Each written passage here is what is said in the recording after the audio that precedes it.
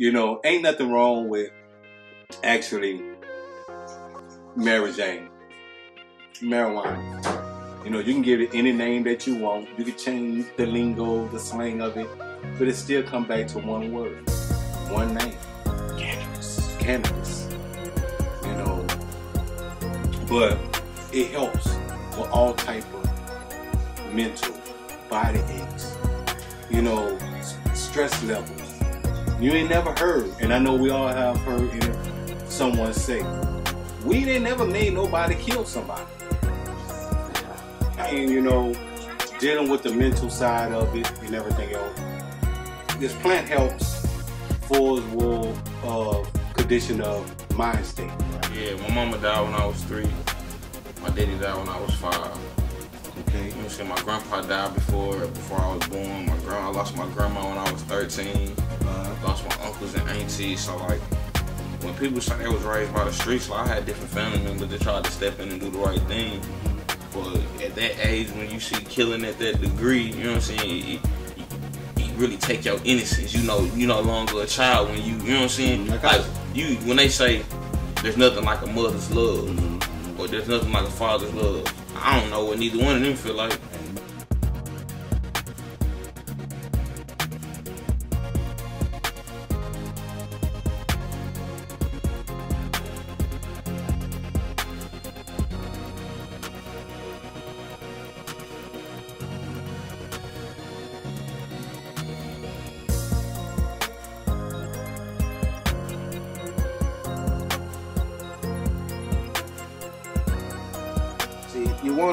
What you wanna do is you need to be able to identify what you need to medicate. Okay. We have some people use it for recreation.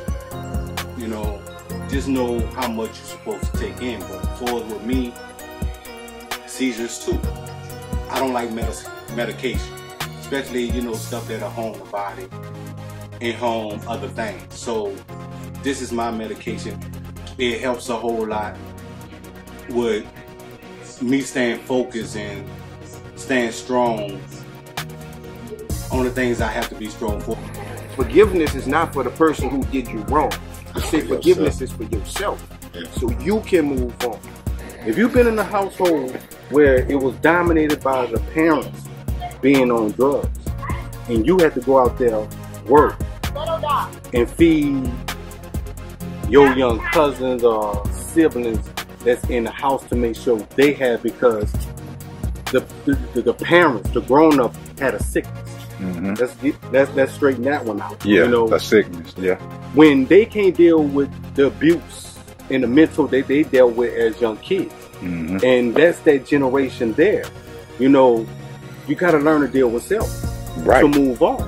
We live in a society that sees that bad kid and that good kid together.